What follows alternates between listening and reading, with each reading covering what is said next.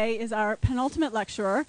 So let me tell you a little bit about her, and let me remind you that if you're not using your computer like to take notes or something like that, if you would lower your screen while she's giving her talk, that would be great.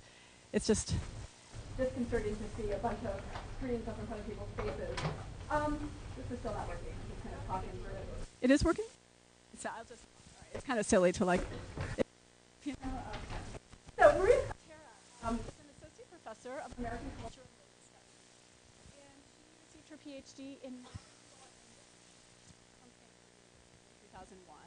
And so another kind of interdisciplinary focus. We've seen a lot of that this semester.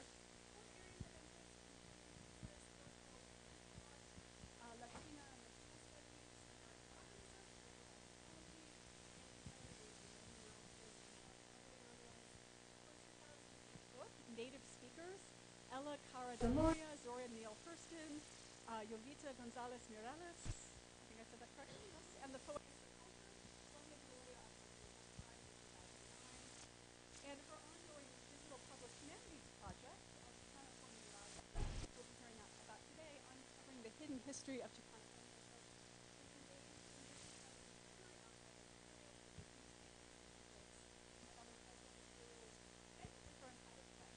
So really, I think going to speak to people and getting their questions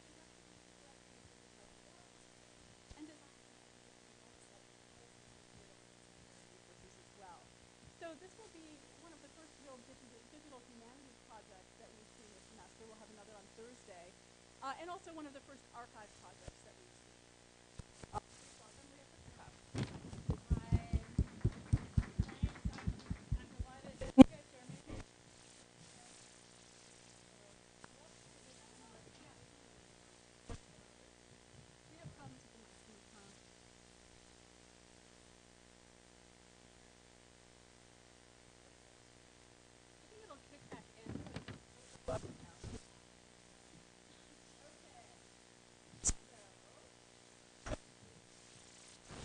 All right. Oh! And then it's, oh.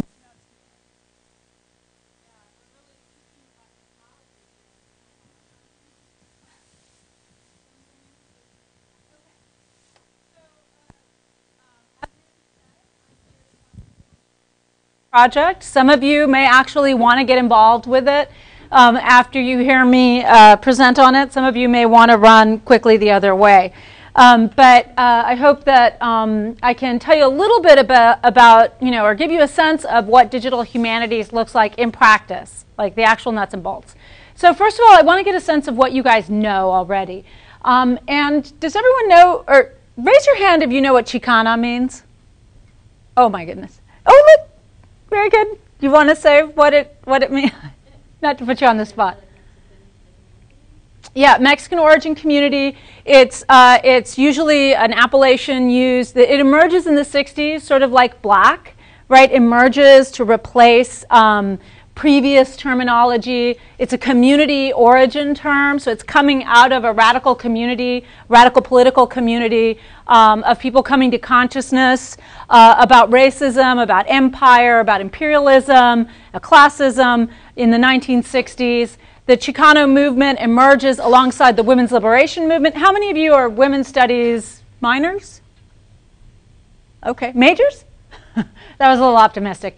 How many of you know about the women's liberation movement from the 1960s forward?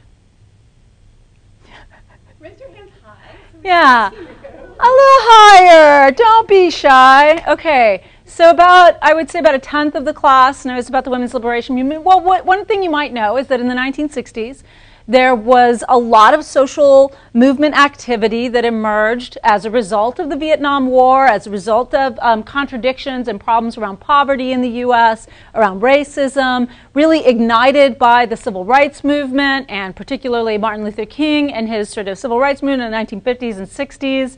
Also the United Farm Workers movement, which sought rights for farm laborers in California and Texas.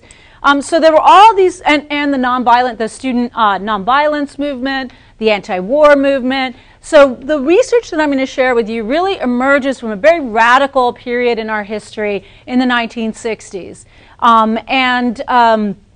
essentially, it emerges for me, like where I come into this, is as a scholar and a teacher who teaches classes on the period in Latino studies and in women's studies. And in those classes, there are kind of the materials that were available to me to teach about the particular interventions that women of color made, right, in those social movements. So we might think of women of color as being African American, Asian American, Native American, and Chicana, Latina women inside the women's movement, or those same women working inside any number of social movements focused on ethnic communities like the Black Liberation Movement, Asian Liberation Movement, American Indian Movement, Chicano Movement.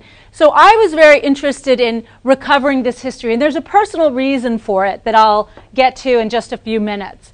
But one of the problems I had teaching this history is there were no extant secondary materials that I could use to teach it. In other words, most of the materials about the Chicano movement focused on men who look just like this. Now, have any of you guys seen Black Panther iconography, images? Raise your hands up high.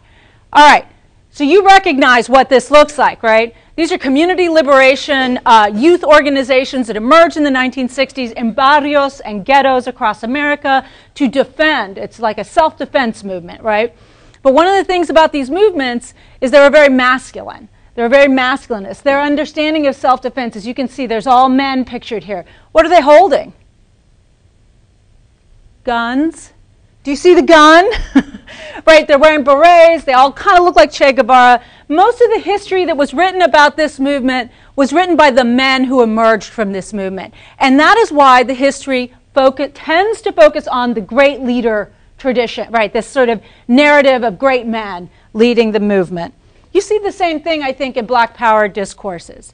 Now, this is an interesting picture of a really important moment in the women's liberation movement. Do you see what they're doing in there? What does this trash can say?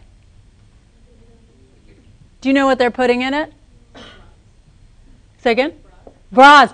Has anyone heard the old chestnut that feminists are a bunch of bra burners? Yeah? No? Yes? Okay. Well, I'll go with the ambivalence there. But so what they're doing is, this is an action that one of the first radical feminist actions, public actions, it's where that myth of women feminists as bra burners come from, right? It's an action in 1968 that took place in Atlantic City in front of the Miss America contest, right, where feminists came and they were supposedly, they couldn't get a fire permit, so they never actually burned anything. But they were supposed to be throwing makeup, high heels, bras into a freedom trash can. And these were all symbols of patriarchy and the objectification of women.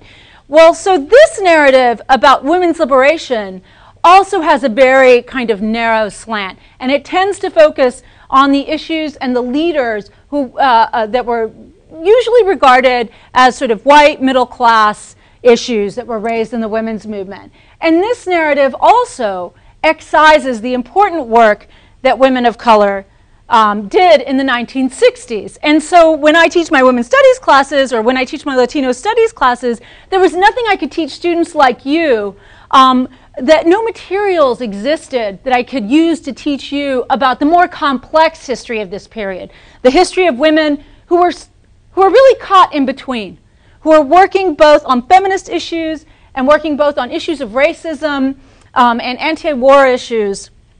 And in as much as that narrative did include women of color, usually in both sort of narratives of the social justice movements and narratives of women's liberation, people talk about 1981 and the publication of this book called This Bridge Called My Back, by writings by radical women of color who are actually writing about their position somehow between these ethnic struggles and these feminist struggles, right?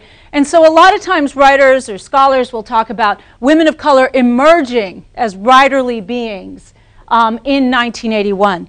The only problem with that narrative is it's not true, right? Because there are books like these produced in the late 70s from work that was written for newspapers and in speeches in the early 70s that are also articulating this particular positionality. And you know, maybe you recognize, I did not write these books, by the way, I'm not that old. But these books, I knew they existed because they were in my mother's library. And the reason I knew they were in my mother's library is because she wrote them. Right? So I had personal knowledge that there was a vast history of women producing political work and engaging in political communities that was not being represented in our history books. And the reason why it wasn't being represented is that it basically existed in women's personal libraries and the keepsakes they held under their beds and in their offices. This idea of triple jeopardy in the early 1970s, where women of color began thinking about racism, imperialism, sexism as combined factors, leads to contemporary understandings, feminist theoretical understandings of a term called intersectionality, which is one of the most important theoretical insights that the women's movement has brought us. And it was brought to us not by the men in ethnic nationalist civil rights struggles or by white women from the women's movement, but in fact by women of color working in between those two movements. And so my task was to sort of show the origin point of this idea of the triple oppression, i.e. intersectionality, as starting in a much earlier time than historians had previously understood. So if feminist historians and historians who are studying ethnic nationalist movements are saying, well, women of color emerged in the 1980s, we know, in fact, that women of color are writing about their unique positionality much, much earlier. And I'll just sort of highlight this.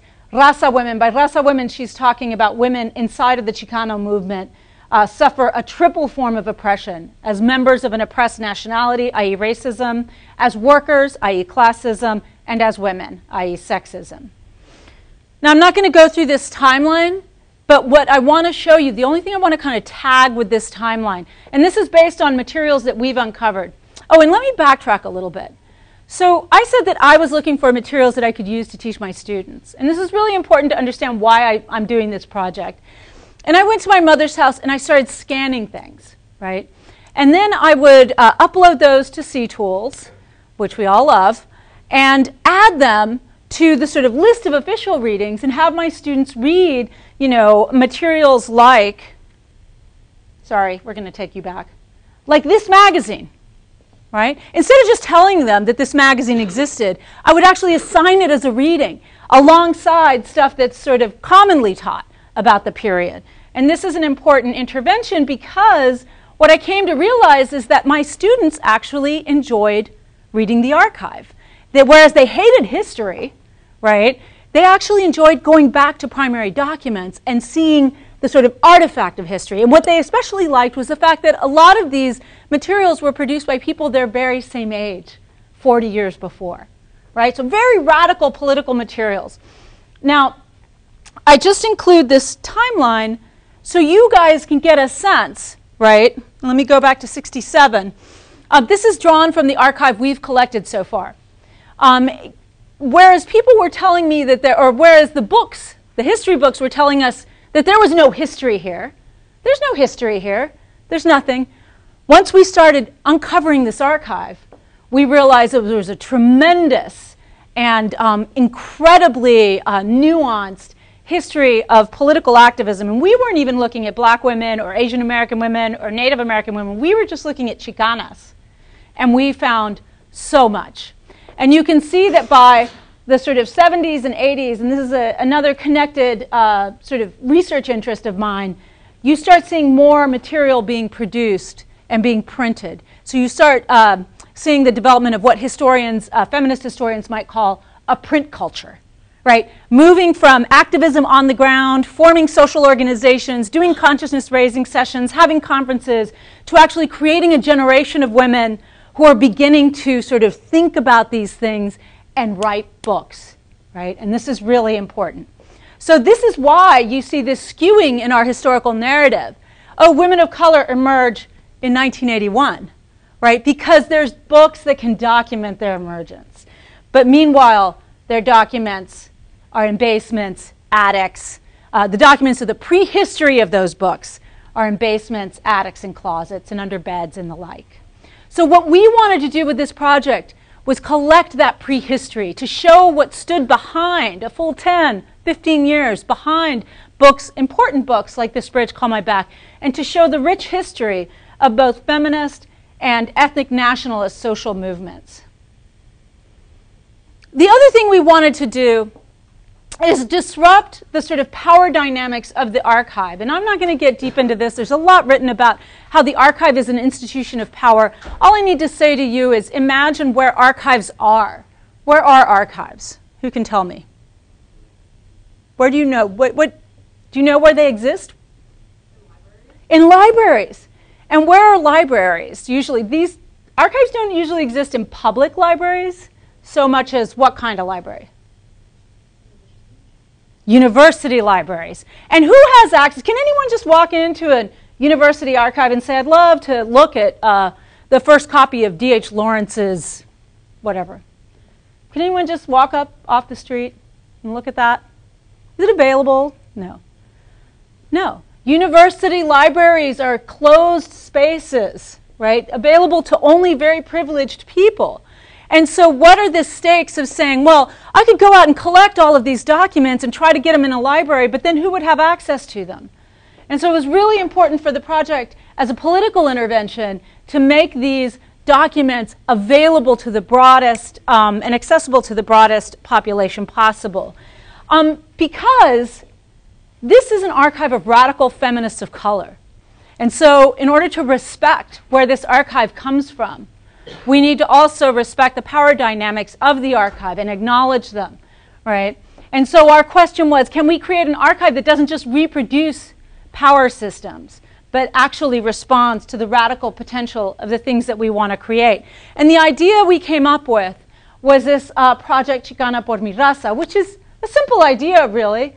It's a web-based archive that documents the development of Chicana feminist thought and praxis, sort of like that timeline I showed you, right? By collecting documents, out-of-print books, newspapers, reports, leaflets, and other material culture culled from personal collections. We would also collect oral histories we proposed, and even secondary sources, i.e. Include in our website essays, articles, and even books on this history as they begin to emerge. Because remember that at the point when we started this archive, there was nothing.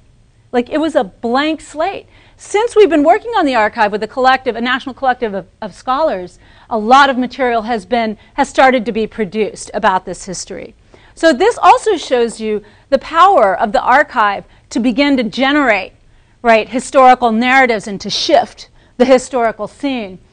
So our project goals are pretty simple. We digitize primary archival materials, many of which we find in private collections. These would be newspapers, photographs, letters, documents of different sorts.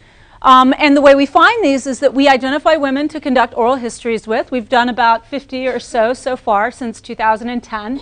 And many times those women might have 2 or 3 or 4 documents. Maybe they have a poster from the 60s. Maybe they have a collection of political buttons, right? And so we take our little scanner, and it's not a little scanner, our big scanner, and we, working with students, we start scanning this material and putting it into a database.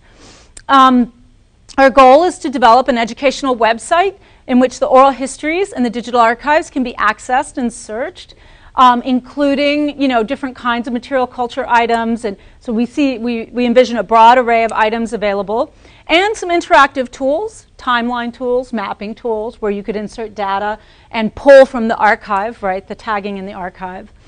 Another important goal is to create a national collaboratory for the production, development, and dissemination of new scholarship. And I'm going to talk about that sort of towards the end of the lecture. And also develop a set of course models that will enable teachers in a broad variety of settings to use the archive and add to it. So this might be assigning a classroom a special research assignment where they go into the archive and they produce material based on what they find in the archive. Or it might actually be having a small class of students go and do local oral histories in their community and do the archival collection process themselves and then add it to the National Archive. So we're thinking about this archive as being developed as a along a crowdsourcing model. So I've talked a little bit about the importance of why this history needs to be told, but I want to talk about why tell it through a digital archive. Like, what is at stake with this approach? I sort of touched on this before, but there's this little sort of issue of scholarly neglect, right? So most of you aren't librarians, I'm assuming. Most of you don't work in archives. But you know, when you have institutional archives, like here at the University of Michigan, in order to go collect a very large collection of papers, right, and to put all the labor into that, you have to make an argument to the people who are dispersing money, right? Because space is primary here for archives. So you also don't want to waste a bunch of space on something that's not that interesting to scholars. Can anyone here sort of figure out or guess why, if you're not in any history books, a librarian might say, you know what, I don't think we should collect this. I don't think we should waste the resources on this, right? This is what we're calling the scholarly feedback loop. If you're not in the history books, no library is going to say, yes, let's dedicate resources and space to this, and time. But what happens if you're not in the library, if you're not in the archive? What? Exactly, because we all know. Are you a historian? No. Not yet. Anyone here interested in history? Very tentative. Kinda. Right. History is made from the archive. History is made through the process of historians walking into a library, looking at a set of documents, and then telling a narrative about a time in the past based on those documents. So if you're not in those books, a librarian can't make the argument that you ought to be in the library. And if you're not in the library, you're not in those books, right? So that's the primary reason why we need a digital archive of this sort of lost history. But there's another issue, and that is the issue that I touched on earlier, which is the issue of access. Many of the women we interviewed had not wanted to give their archives, even when librarians asked for them, because they didn't like the idea of the archive being kind of locked in this magic tower that the people in their communities, the communities that they're still struggling for, could never access. And that is why we talk about democratizing the archive, transforming knowledge relations through things like crowdsourcing the archive, like opening up the archive so that scholars, not just institutionally recognized scholars and historians at places like U of M, but scholars, community organizations could not just access the archive, but also potentially, if you have a community organization that's been active since the 60s and you have an archive there, that we could give you the tools to scan that archive and upload it and add, right? Because there's only so many resources I and my collaborators can dedicate to this. So the idea of democratizing the archive means making it open to flows, right? Both in terms of people accessing it, but in terms of people contributing to it. And finally, there's a digital humanities term, virtual reunification, which basically just references what happens when libraries decide to form collections across the boundaries of geographic boundaries. So take, for example, oh gosh, I can't remember his name, the Walt Whitman Archive. That is a virtual reunification process because Walt Whitman has archives in 22 different locations. And so all of these libraries got together and decided that they were going to bring this archive, create one massive digital archive. And what they did is they all scanned their Walt Whitman documents. And now you can search across all of these different libraries. And so we wanted to do that, except with women who had once known each other and networked and been involved in conferences and marches and strikes, who were now dispersed, who originally had exchanged information and materials, but were now no longer, you know, they're in their 70s. And what we wanted to do was to kind of recreate this activist network through the process of virtual reunification. And so I'm going to talk a little bit about what virtual reunification and what it can do for us and why digital humanities is so important when we apply it to archival collection. And also the production of history. And so I'm going to talk about 3 different areas that where it really expands our understanding of the archive: breadth, depth, and the connectivities that we can imagine. And I'm going to do this by showing you some of the objects we have collected so far. So breadth, what do I mean by this? Well, when you write a history about, let's say, even if I were going to write a history about the Chicana movement, right? This is a national movement.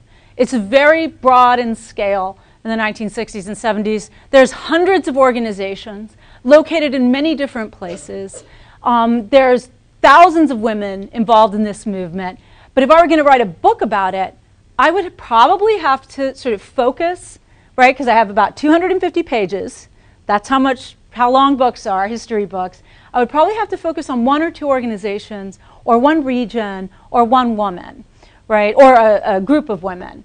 What the virtual archive does for us is it allows us to have this massive breadth, right, that we could not actually have as historians writing books. For example, there's nobody in this room knows this, I'm sure, but there was a radical third party that emerged in the late 1960s in South Texas called the Raza Unida Party, the United Race Party. They ended up taking over a town that was Mexican dominant through the electoral process, and they originated because neither the Democratic nor the Republican Party were addressing the needs of Latinos in South Texas. And at this time in South Texas in '68, you got to understand it was like the Deep South. Right? People were facing police brutality, they were facing poll taxes, all the same things you might have seen in Montgomery, Alabama, Mexicans in South Texas were facing. So you see the rise of this political party. One of the things that we did was we interviewed a bunch of women who were active in this political party, in the Raza Unida Party. And what we discovered was that even though the men were in the leadership and doing all the press conferences, it was the women who were organizing all of the political campaigns and doing all of the sort of leafleting and working and talking to families and stuff like that. And so we digitized this memo. The other thing I think is really interesting about this memo, so just a little background, Ramsey Muñiz ran for governor of Texas in 1972 under the Raza Unida Party ticket, this radical third party. They were called communists. They were, associated with Cuba. None of this was true, but that's kind of the smear campaign. Anyway, a young woman who we interviewed, a young woman at the time who we interviewed a few years back, named Evie Chapa, ran his campaign. And this is her press release procedure that she wrote out on a piece of paper, right? And you can see what I love about this document is it shows us what, politics might have looked like before the age of Facebook, right? So this is what you do. You have to take the call from the national campaign leader, Carlos Guerra. You have to write down a press release, right? You have to mimeograph, because before copiers, there were mimeograph machines. Produce 20 copies, take it, walk it over to the Capitol press room, leave a copy in each mailbox, and go home satisfied with the job well done. And, of course, see this at the top? Don't fuck it up. I'm going to go back here for a second and scale out. The other thing we discovered is that even though the great leaders, the guy who ran for governor, actually there was a woman who was under the age of filing who nevertheless ran for lieutenant governor with Ramsey Muñiz, and we interviewed her. Her name was Alma Canales. But what we discovered is that on the local level, it was almost all women that were campaigning for county clerk, county commissioner, and those sort of local level political activities, which was another really important insight. Oopsie. Sorry. Here we go. The other organization I wanted to talk to you about is an organization like the Black Panthers that emerges in LA called the Brown Berets. They were really inspired by the community self-defense sort of goals of the Black Panther Party, and they organized all sorts of things like breakfast programs and free clinics and health clinics and soup kitchens. And most of this organizing work, indeed all of it, was done by women. And here they are doing a mailer. This is one of the women. We interviewed a woman named Gloria Arellanes who talked about her work with the Brown Berets. This is the free clinic. This is Gloria and her friends on a float for, I can't remember for what march. And now I want to draw your attention to this. So at some point in the 1970s, women got really fed up inside the Brown Berets. They were getting sexual harassment. They were facing sexual harassment issues. They couldn't move into leadership. Now, some of you guys know that the Black Panthers had this sort of, they had a minister, like they had this hierarchical organization where you would have ministers of self-defense, ministers of education, ministers of community work. And the woman we interviewed, Gloria Arianes, was the minister of correspondence. Yeah, the minister of correspondence. So you can guess, she was the only female minister in the Brown Berets. What might someone, the minister of correspondence, be tasked with? Anyone? You can guess. Secretarial work? Right, so in a nod to be more inclusive in their hierarchy, they got Gloria to be the secretary and called her the Minister of Correspondence. But by the time this letter was written in 1970, women began getting really fed up with the fact that men in leadership were always taking the mic whenever there was a march, that men in leadership were sexually harassing them on a regular basis and in some cases even committing sexual violence. And the straw that broke the camel's back was in the program that they started, the Free Clinic, they had asked the men, because there was a lot of police surveillance of the Brown Berets, just as there were of the Black Panthers, and they'd asked the men to stay away from the clinic, to not have meetings there, to not congregate there, because the clinic was for women and children. And they were getting a lot of police harassment there. And the men refused. And so the women, all of the members of the Brown Beret Party, resigned en masse. And this one little passage gives you a sense of the kind of discourse that was operationalized at the time. All Brown Beret women have resigned from further duties in our organization. We've been treated as nothings and not as revolutionary sisters, which means the resolution that all our macho men voted for have been disregarded. We found that the Brown Beret men have oppressed us more than the pig system has, which in the eyes of revolutionaries is a serious charge. Therefore, we have agreed and found it necessary to resign and possibly do our own thing. So here women are saying that they want to organize by themselves, and they in fact do form an organization, very short-lived, called the Adelitas Eslan. And you can see, how did they sign off? Can you read that? Con Che. Do you know who's Che? Who are they referring to? Che Guevara, the revolutionary, one of the revolutionary heroes of the Cuban Revolution. Right, so this also gives you a sense of this sort of third world kind of, third world being in the third world liberation sense, solidarities that these activists are imagining. We have also collected the archive of Alicia Escalante, who was the founder of the East LA Welfare Rights Organization. Those of you interested in feminist history will probably be familiar with this woman pictured up there. That's Johnny Tillman, who's the founder of the National Welfare Rights Organization, an organization really founded by black women in the mid-1960s. Alicia Escalante, whom we interviewed in Sacramento, was a mentee to Johnny Tillman and was encouraged by Johnny Tillman to start the East LA Welfare Rights Organization that focused on the needs of women, Chicanas particularly in LA. She was, actually her husband was incarcerated when she took this on. She had 5 children and she was living in a housing project. And nevertheless was able to form this organization and tour the world, in fact, as one of the leaders of the newly birthed welfare rights movement. She was also subject to police harassment, as you can see in this flyer, was jailed for punching a policeman. So, in self-defense. I'm not going to get drilled down really deep into this, but we have been doing a lot of collecting in the Midwest, and there's a very, very rich and unacknowledged history here. I will look at one document because it's important, and that is that in 1972, Jose Angel Gutierrez, who was the founder of the Raza Unida Party in South Texas, starts to come up to the Midwest to see if he can get the Raza Unida Party established in places like Michigan and Wisconsin. And so they have this big meeting. And Jane Gutierrez, who has since died, unfortunately, she died before we could interview her, met with him and decided that she did not like the fact that at this big meeting where they wanted to get the Raza Unida Party started, it was all men speakers. And so she was like, well, now wait a minute. We're not going to replicate that old boy system up here. And so she decides to hold her own conference, which she organized for 2 months later, which was this really important conference that was called Adelante Mujer, and out of it spun like 3 or 4 different organizations, some of which, anyone from Chicago here?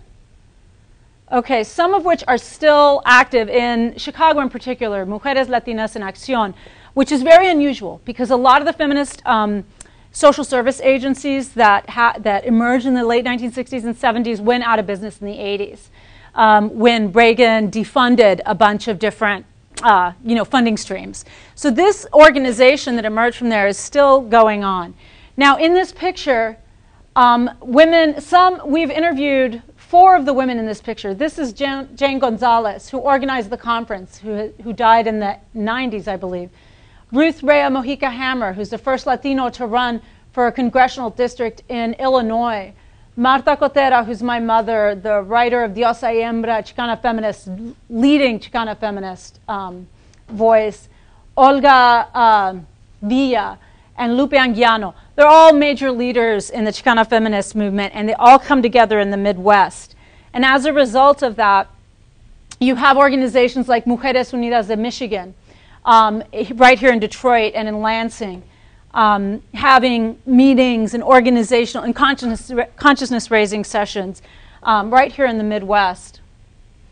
And here are some sort of we've interviewed Virginia Martinez, who was she was the first lawyer, female Latino lawyer in Illinois. Ruth Mojica Hammer, who, as I said, ran for Congressional District 6. A bunch of neighborhood women involved in different neighborhood organizations in Chicago, Pilsen Neighbors, and others. And in Wisconsin, what's interesting about Wisconsin, let's see if I can hone in on this. You have a very early emergence of women of color as in Wisconsin, you have the organization of women of color across sort of ethnic and race identities very early on coming together, many of whom were lesbians. So you have very, very early lesbian organizing around women of color issues. And we've uncovered that due to a sister project that we have ongoing in Wisconsin. I love this picture. Look at this. We've interviewed both of these women in Wisconsin. They're female brown berets. They're on a march for farm labor organizing in, where is it? Wisconsin? Where the University of Wisconsin is? Madison. Thank you. Yes, Madison.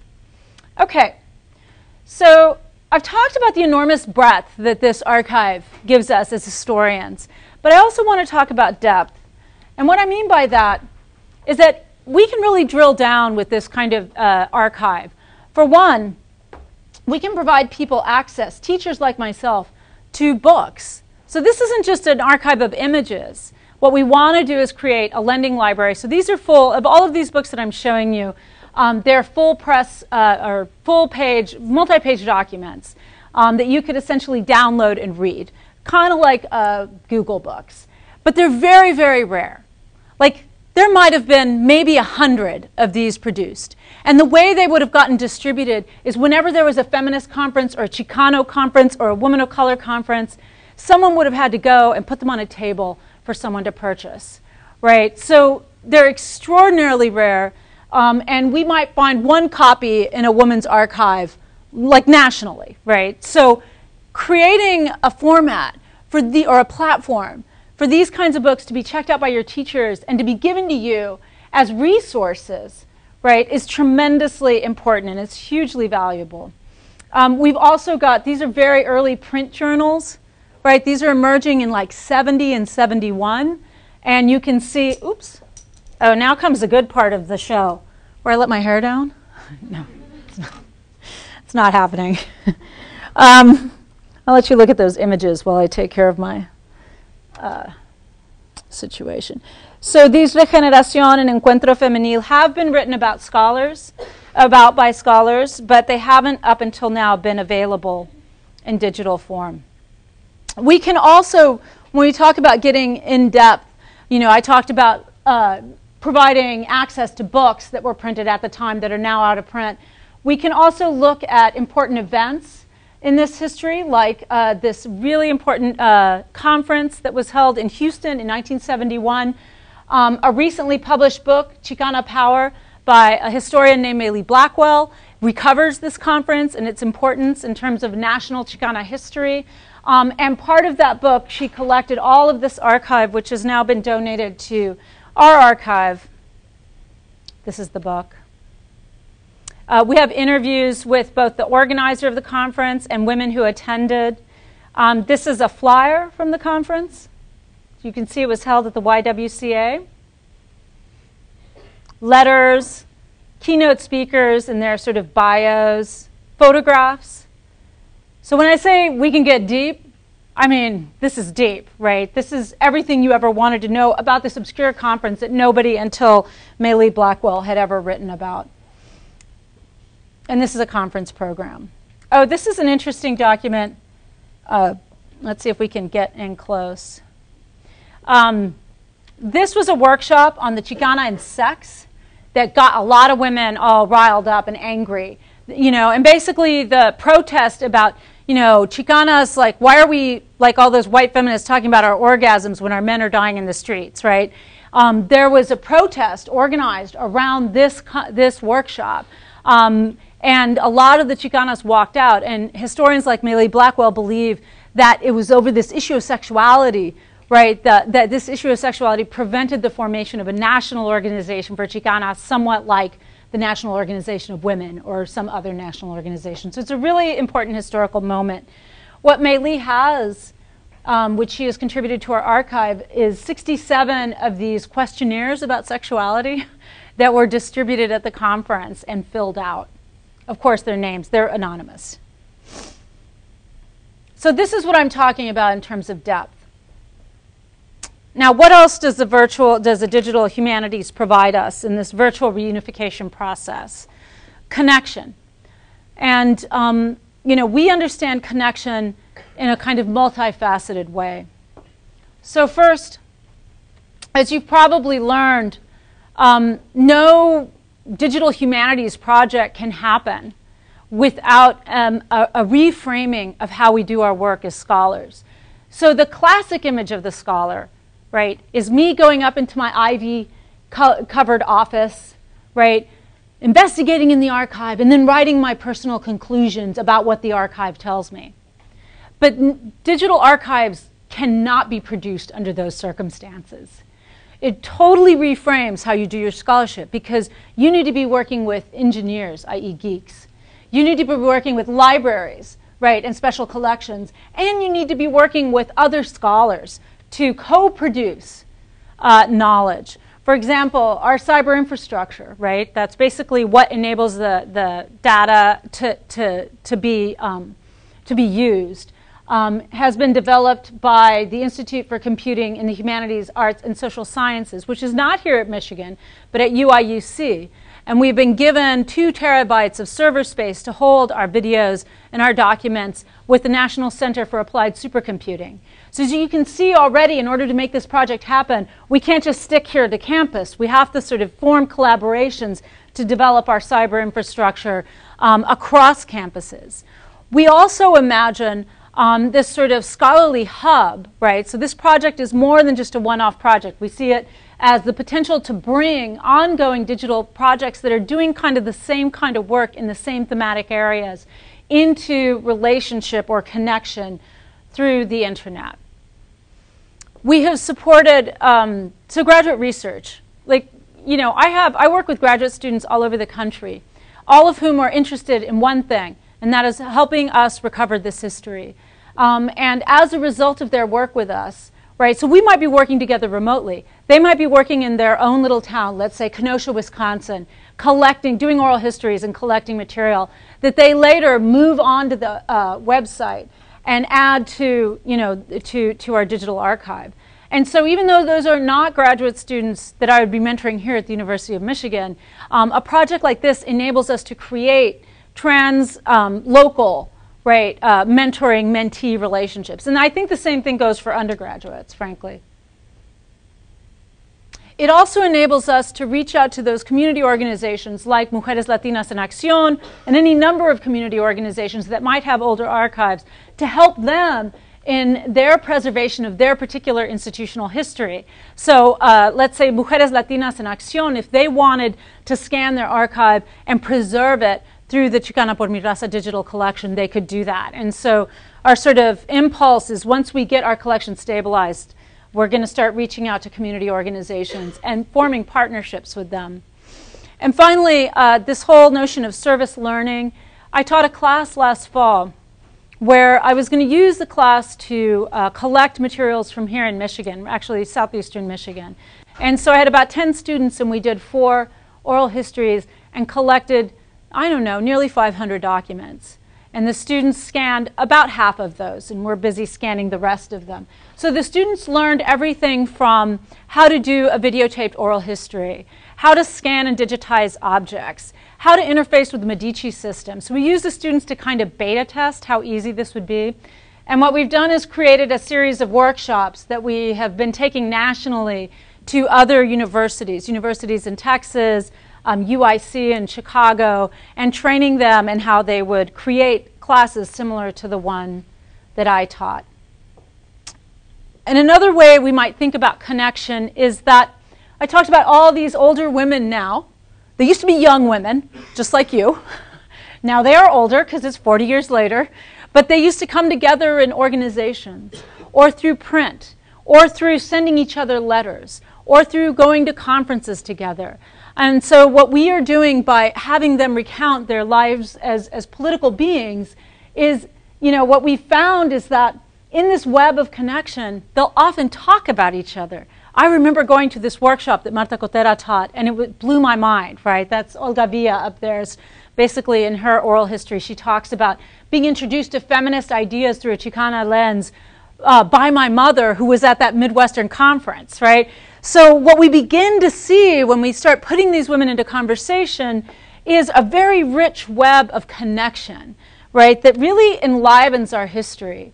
And I want to talk about one final form of connection, and that's the cross-generational connections that can be created through real-world research.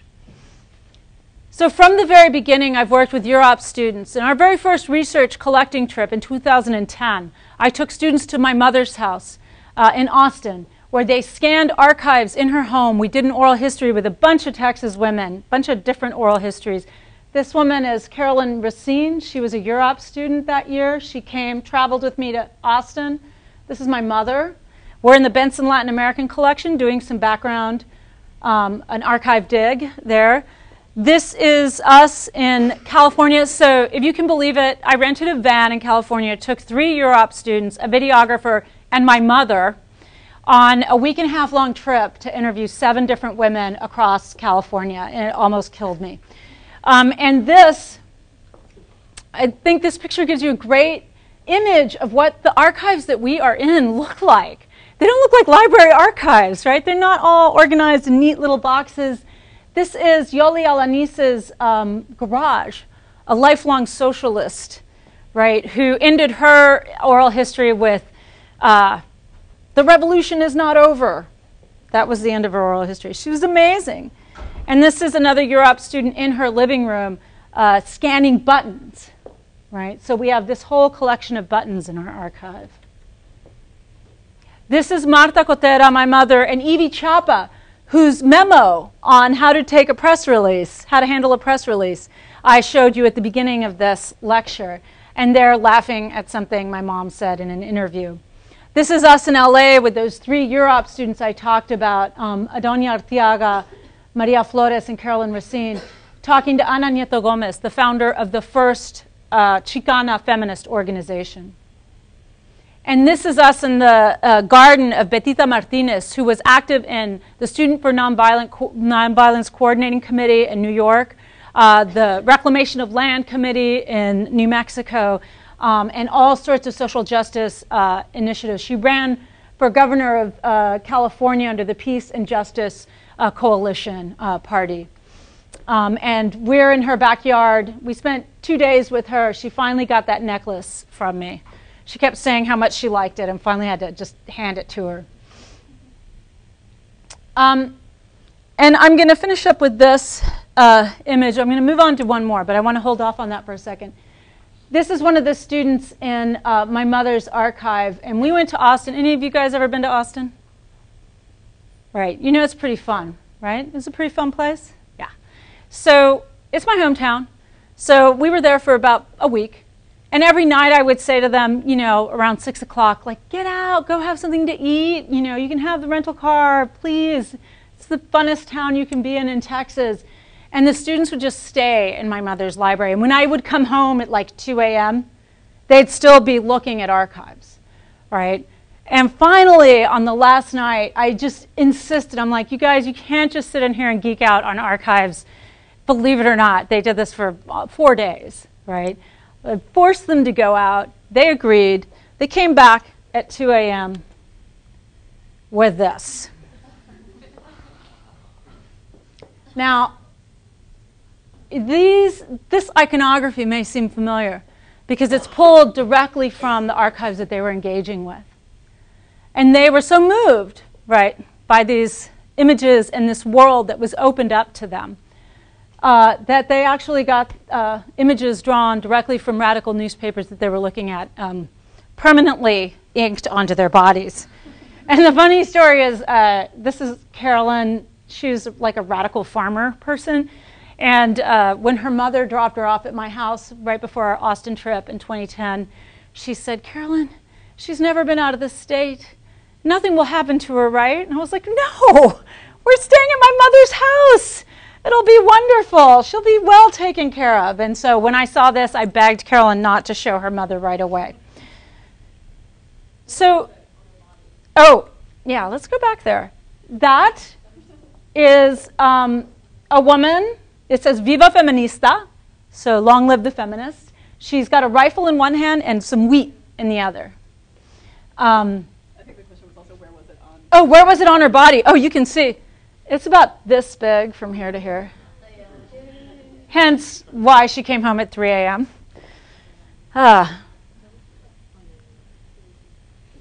Oh, so this is a kind of guiding motto for what we're trying to do with the archive and how we're kind of trying to mess with it a little bit. And it's all really about autonomy and the right to tell your own history in the way that you need to tell it and to make that history available, right? And this is a quote from my mother in an address that she made in 1975. And basically she says, what we are is what we decide we are, and what we do with our identity is also our own decision, not the decision of men, the universities, histories, or anyone else.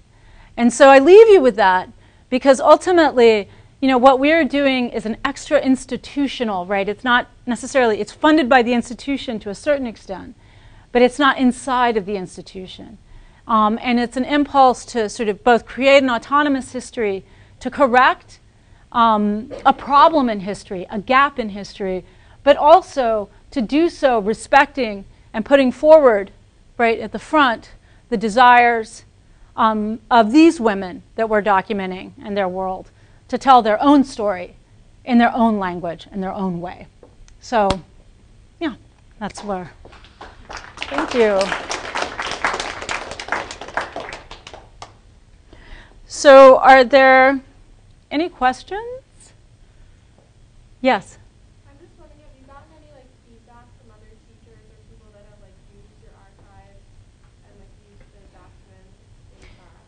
So right now, the archive, so since 2010, we've been collecting the archive.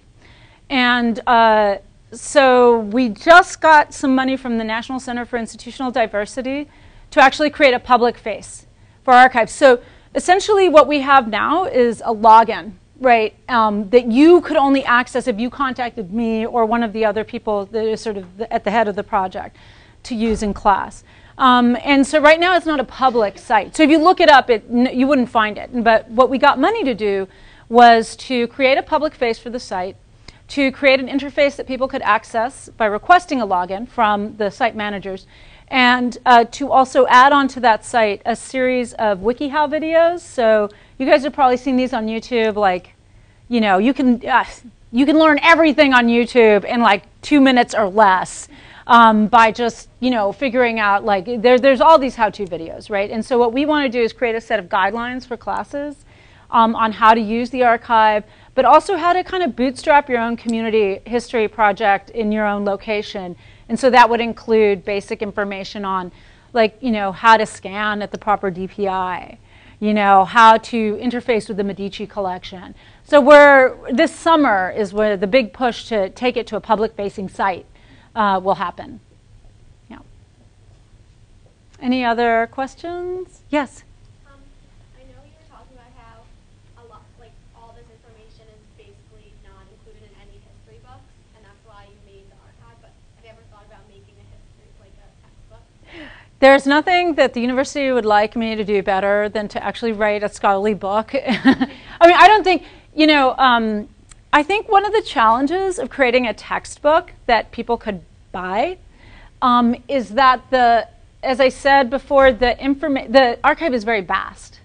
Like, there's quite a few documents in it, and we also have those like full books, right?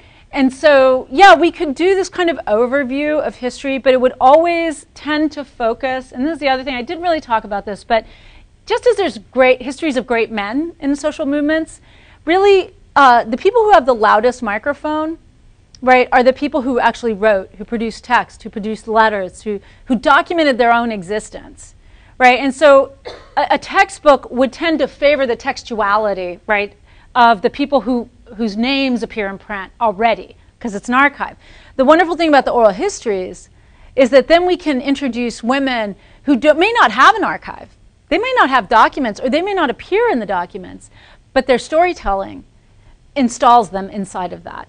And sure, we could actually transcribe, and we are transcribing all the oral histories right now, but it would be so hard to put it in one book. And I think, in fact, textbooks, as you guys probably are already well aware, we're moving into a digital modality for textbooks. And it makes no sense, really, to publish three-dimensional textbooks in real space. I mean, there's so much more you can do online, I think. So, yeah, but thanks for asking that. I mean, and the college does want me to write some kind of, it goes against the grain for me, but they want me to produce some scholarly text that somehow shows this work in a different face. But it's an interesting thing for us to ponder, moving. Any of you interested in getting a PhD in the humanities, a book writing, academic culture? Let's see some brave hands. Come on. There's got to be a few PhDs in the room. Okay. And what field? Okay. So, I mean, I guess that's more of an article-based. Yeah. So in the humanities, you're expected to write books, to get jobs, to get promotions. But the humanities value system, the scholarly value system, is really coming up against a challenge, right? Because books may not be what the humanities does in 20 years. In fact, I really doubt it, right? So people like me, and this is not to do any special pleading, but we're kind of at the leading edge. And so we're coming up against a value system for promotion that is still kind of in what we call the print culture mode, as opposed to the post-print academic culture mode, which is the mode we're moving into. So, it's a great question. Thanks. Any other questions? These can be also just pragmatic questions, like, I will be teaching a class this fall. It's, again, a workshop-based class. We'll be working with the archive. We'll be adding to the archive. We'll be doing oral histories. You will get training in how to videotape and conduct an oral history, how to digitize, how to do all of these things that we do, that I've been taking UROP students to do for like 4 years now. So, yes? I think it's still going to be named Latino Practices of Oral History. And I'm really trying to get it to be worth 4 credits. It's a little bit of a struggle with the college right now because it's a 3-hour class. We meet once a week for 3 hours. But it's worth 4 credits because there's quite a bit of outside work. Like, we go and do interviews. So, or that's ideally what I want. But the college is very resistant to like having you guys meet for 3 hours on 1 day a week as opposed to 1.5, 2 days a week for some reason. So anyway, yeah. Yeah. So other questions? Yeah. Do you still take Europe students? Yeah, we will probably be doing an interview trip to LA in the fall. And so the wonderful thing about Europe is that anyone here in Europe? All right. So as you know, you can earn course credit or work study. But the other thing is that they have some funding opportunities.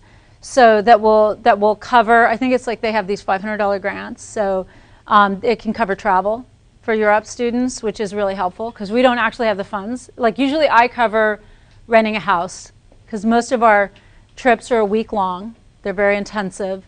And so I cover lodging and get people fed and stuff like that. But it really helps to have that Europe money for traveling. And there's also the Center for the Education of Women has a Riker fund that helps undergraduates engaging in research to do feminist-based research. Yeah. Any other questions? Okay.